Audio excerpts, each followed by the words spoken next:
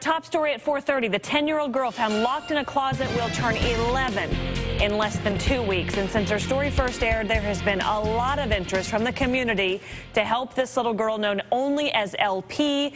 Well, grab a pen because Lindsay Shively is live to explain how strangers are stepping up to help, and you can as well. Hi, Lindsay. That's right. Hi, Krista. In a matter of hours, donations started pouring in online and by mail.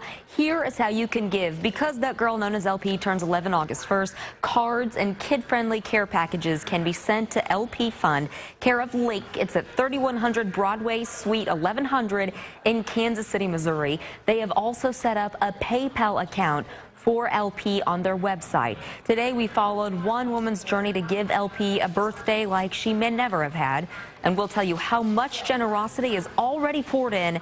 That is coming up tonight at 6. Again, you can donate online through PayPal. We have a link and the address again on KSHB.com. It's right there on the homepage, or you can look under local news. Lindsay Shively, 41 Action News. Lindsay, I know you talked to them today. A lot of us have thought about wanting to do something. Is there anything specific they need or want? All of that is just continuing to evolve, but they know that the Guardian is going to be in charge of all the financial donations that come in. So that is something that they'll be able to continue to adjust. If you donate some money, they'll be able to figure out the best need continuously for her. Maybe a little more useful. All right. Thank you, Lindsay, for that update.